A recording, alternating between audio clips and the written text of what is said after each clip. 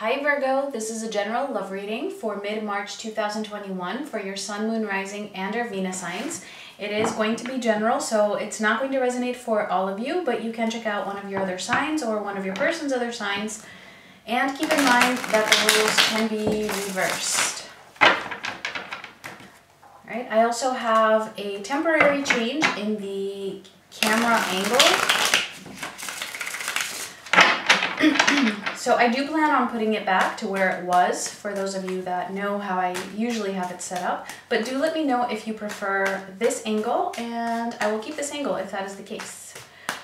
Alright, Virgo, let's see. What is going on with you in the second half of March? Alright, we have Observer and we have Barrier. Alright. So regardless of whether you're in communication or not, I feel like somebody is keeping a very close eye on the other person, possibly even taking a step back to really observe what it is that is going on, what it is that they're feeling, what the other person's behavior is like. And there's definitely some kind of a barrier between the two of you. I feel like whoever it is that is doing this, kind of keeping, I see it like keeping their distance and just kind of observing the situation from a distance. This person has their guard up. This person has like a wall up, like a barrier around them where you feel like you can't really get through to them or see through them or get through them to understand what it is that's going on with them. But we're gonna see what this is about. So it could be you as well. All right, take the messages as they apply.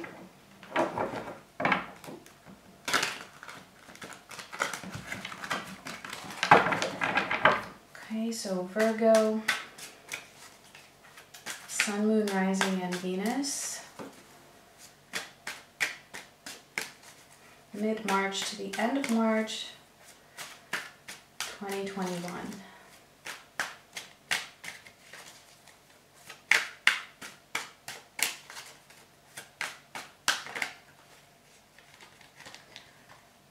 There's a whole bunch of cards just flipped over. I can't take those, so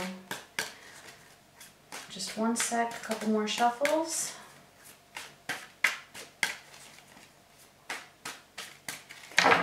Alright, so let's see, Virgo, for your situation, we have the Ace of Pentacles crossed by the Five of Swords.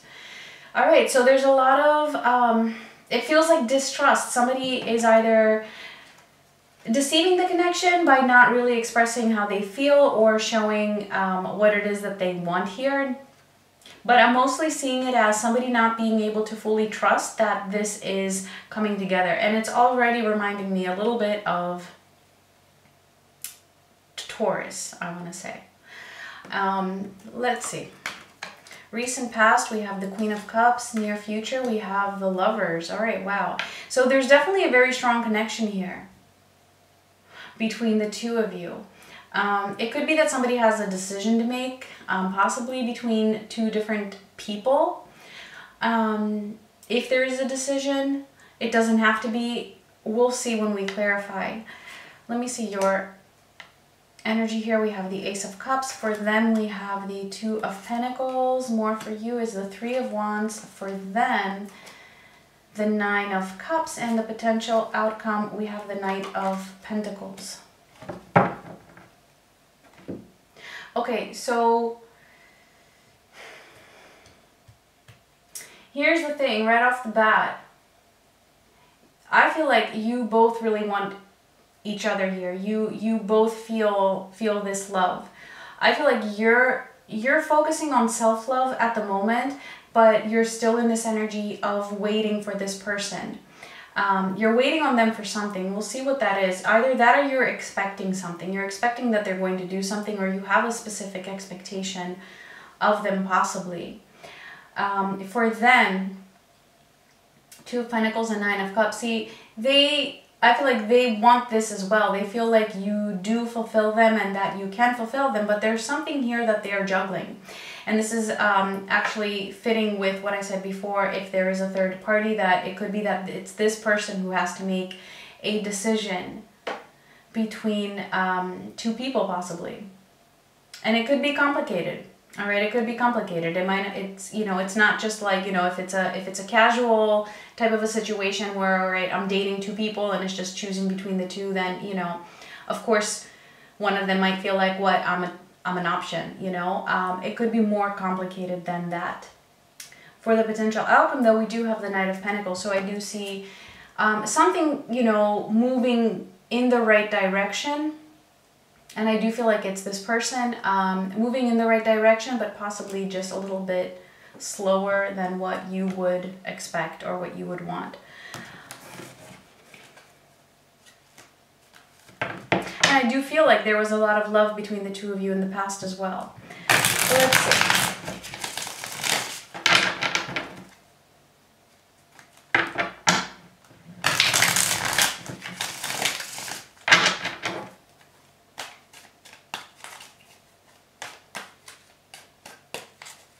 So let's clarify the Ace of Pentacles with the Five of Swords.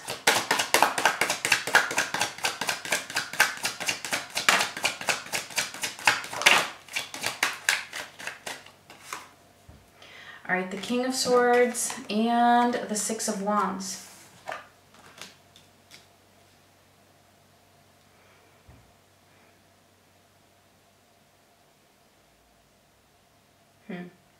So there's this potential for things to work out, all right, in the 3D here, right, in the physical, having a practical in the beginning. Somebody doesn't trust, I feel, the other person, that the other person is actually able to kind of put things together or make things happen in a way where this could actually be. It feels like, I'm just going to assume that this is how you feel about your person, okay? But feel free to switch the roles. It's like you're feeling like this person is not determined enough to go after what it is that they want. It's like as if they don't have what it takes. They don't have that determination. They don't have that action-oriented factor at the moment to be successful at creating this door of a possibility for the two of you to come together. All right, I feel like you are being, you're not trusting that they can do that. And so it could be you that's taking that step back, putting up a barrier between you and them, and just kind of observing them from a distance, waiting to see if this is going to change, or to see maybe if you are wrong about what you are thinking.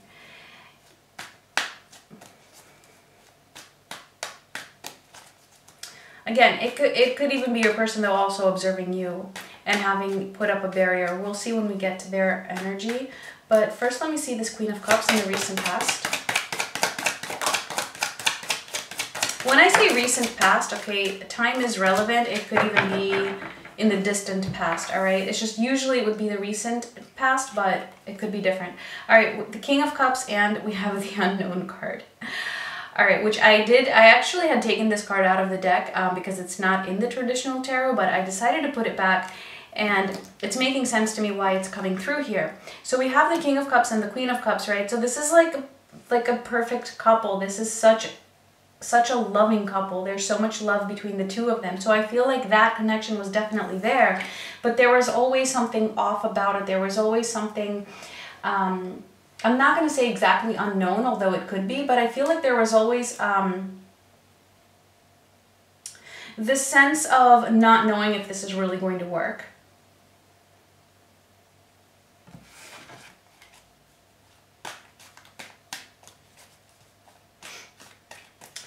Let's see.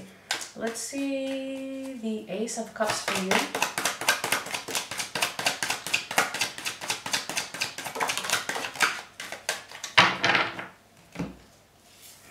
All right, we have the Five of Wands, the Tower, and the Five of Cups. So yeah, you hold a lot of love for this person, but I'm getting that it's actually conflicting you. It's conflicting you how much love you do hold for this person. I'm getting that you might even feel like you have been too patient with them. You feel like maybe you have put up with a lot. It could even be that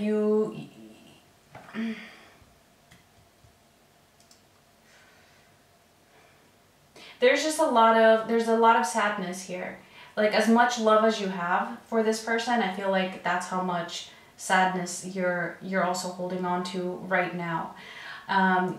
Again, I can't remember if this was in Taurus's reading or in one of the fire signs, but it feels like it's a very common theme. I've been getting the Tower. It feels quite a bit.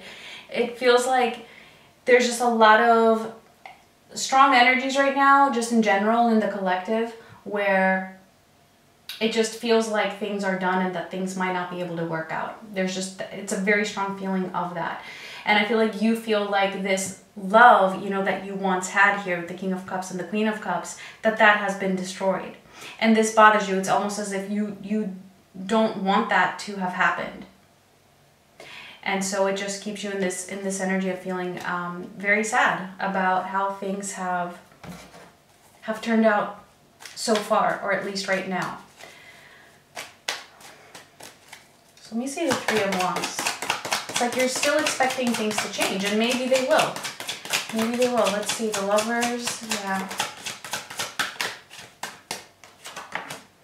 The Eight of Pentacles and the Ace of Pentacles, which we have in the beginning here. So you're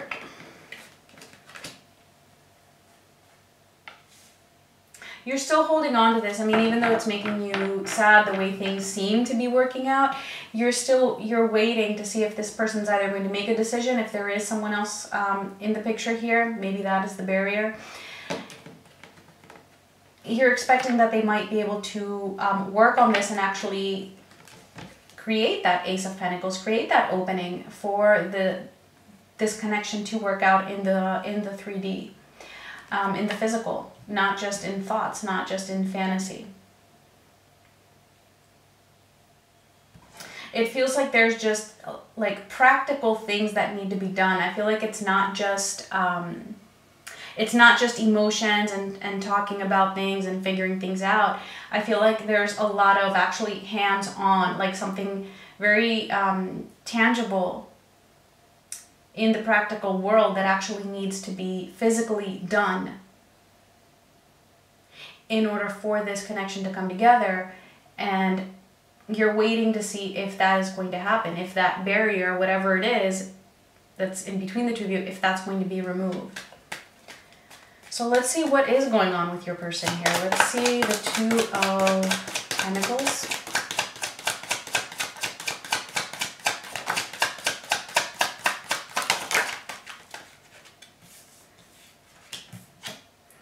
All right, we have the Empress, we have the Chariot, and I do feel this one wanted to flip over. It's the Three of Wands.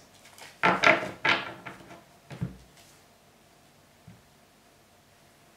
right, so you're heavily on this person's mind. You're heavily on their mind.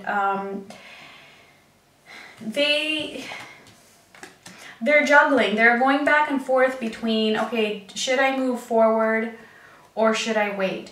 And it feels like there is something that they feel they need to wait for, which may or may not be based in reality.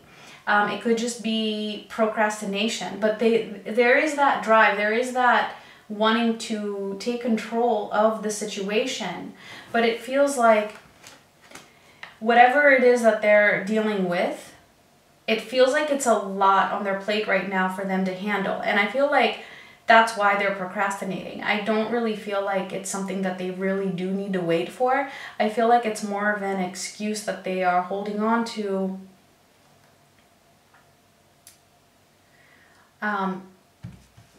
just to like buy themselves time, thinking that things might get a little bit easier tomorrow or the next day or next week. Let me see that Nine of Cups.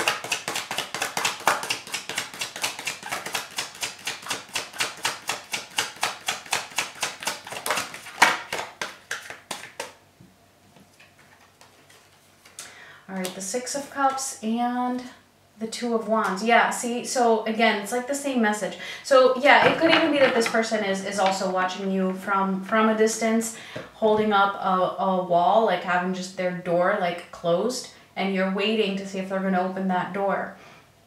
Again, it feels like this to them, you are something like, it's almost coming through like a fantasy with this Nine of Cups, like a wish fulfillment. They would want a reconnection with you, or they would want a coming together with you. They feel that it's a strong bond. Because I do feel, again, you know, that there was a point in time where you felt like this was a very, very strong connection, or that you were both feeling this love. And now with this Two of Wands, again, because they also have the Two of Pentacles, it's like they're not really taking action. So I do feel like they have this barrier, or possibly, again, like a crossroads, like a decision that they need to make. So it could be that they're waiting to just really figure out exactly which path they want to take. And based on that, based off of that is what is going to determine whether you can make this work or not. That's what I'm getting here. I mean, again, it just feels like stalling, okay, with Two of Wands, Three of Wands. It does feel like a stalling for something that they want, which is, I don't know. You would know possibly what it is that's holding them back. Let's see the Lovers for the near future. Because both of the future energy cards are looking pretty promising. All right, just got a whole bunch here. I will take them. Let's see. So we do have the Devil. All right, so again, I feel like there is definitely another situation here, okay? It's coming through to me as another relationship, okay? It doesn't have to be, but that's how it's coming through to me.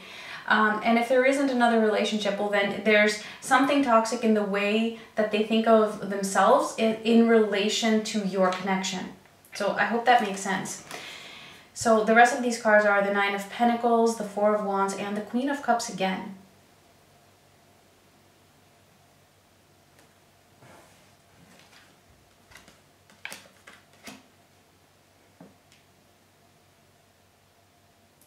It feels like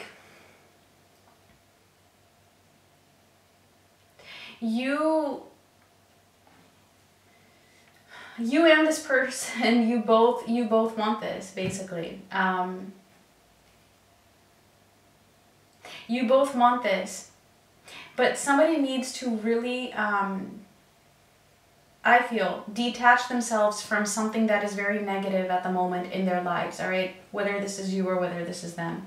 I'm getting mostly that it is them because they're the ones stalling to do something, but it could even be you, okay? I do see that the connection, that bond is here, even in the near future. All right, I actually feel like there's this sense of going back to how this was, like feeling, like those feelings coming back up for whoever may have tried to block them out. Okay, whether that be you or whether that be them. Whoever is blocking out these feelings, they're coming back up the way that this bond between the two of you was. It's coming back up, but I feel like there's still that negative energy, whatever that is, whatever that barrier is, or whatever caused that barrier between the two of you. I feel like that is still here, okay, in the very near future. But I'm also picking up a sense that whoever it is that is attached to that toxic energy is beginning to slowly but surely become a little bit more independent from that, like detaching themselves from that toxic energy, okay? And a toxic energy, it could be another person, it could be another situation, it could be the way that they're thinking, it could be just stalling out of fear, for example.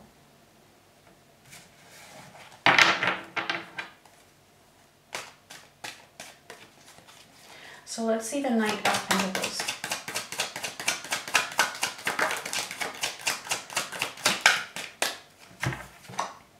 All right, the King of Wands and the Nine of Cups, which was in their energy. So yeah, see, this is them moving towards what it is that they truly that they truly want here, their wish fulfillment as this King of Wands, being very determined and passionate and action-oriented as well. So, I mean, I do see that there is that potential for them to open up this door. It's just that they might be moving a little bit more slowly than what you would expect. All right, Virgo, let's get your final oracle message, if this was resonating. And please don't forget to give me a like if it did resonate for you. Let's see, final message for Virgo. Ooh, this is exactly what Taurus got. Speak the language of love. Loving words have the power to change lives, including your own. So yeah, I mean, maybe, you know, you might have communication with this person, or maybe you don't. This applies either way, all right? Having loving thoughts about this person, being compassionate, regardless of whether you are in communication or not holding on to resentment, or not, you know, cursing this person out constantly in your mind. All right, that is the message here. Loving words have the power to change lives, including your own. So that was it, Virgo. Thank you so much for watching. Much love.